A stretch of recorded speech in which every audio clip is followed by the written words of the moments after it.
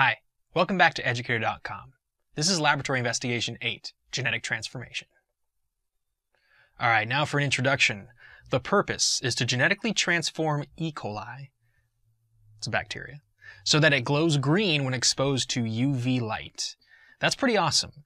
Now this is taking advantage of another organism, a kind of sea jelly or jellyfish, that has that protein that allows it to glow naturally, and when this is moving around in the ocean and absorbs UV radiation from the sun, the way it interacts with the protein gives them this greenish glow, and it serves them a purpose in their environment.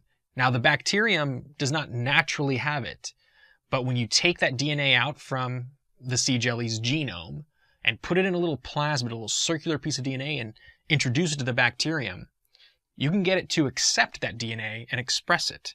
And that's the key to genetic transformation, literally transforming the genetics of an organism.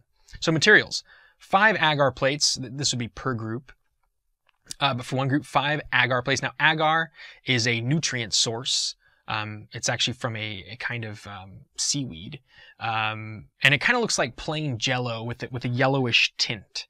You put it in petri dishes, and you would usually take the powdered version, dissolve it in liquid, heat it up, pour it, let it cool until it solidifies.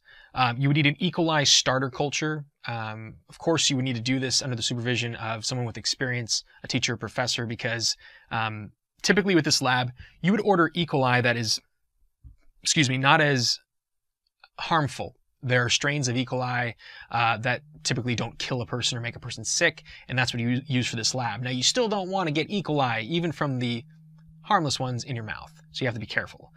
So a starter culture to get the colonies going, ampicillin, which is an antibiotic, arabinose, a kind of sugar that helps this lab work, plasmid. Now, this is not something that's easily found. You would have to order this from a company that provides the plasmid, and the plasmid has AMP resistance. What I mean by AMP resistance is resistance against ampicillin, so it allows the bacterium, when exposed to the plasmid, to not die from this antibiotic, and it allows them to make what's called the GFP, which I'll mention again, the green fluorescent protein from the gene that was originally in the sea jelly.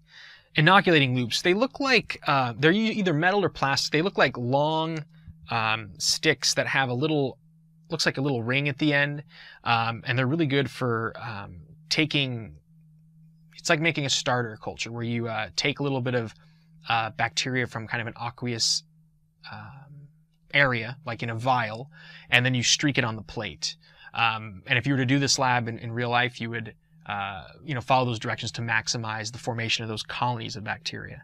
Pipettes to suck up the materials from the vials you would be using to get the ampicillin, arabinose, etc.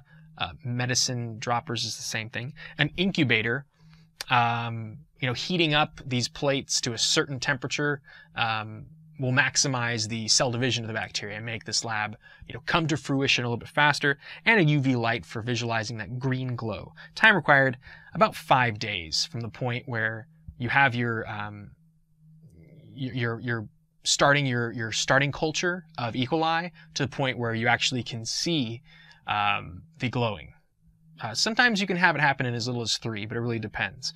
And like I kind of hinted at earlier, with having a teacher or professor supervise you, there's some risk of getting ill or worse with this lab. So gloves and goggles would be required, so that if you do get something on your hands, it's not going to harm you. Before you put your hands in your mouth, dispose of the gloves, wash your hands thoroughly, use hand sanitizer, and make sure that nothing terrible happens during this lab.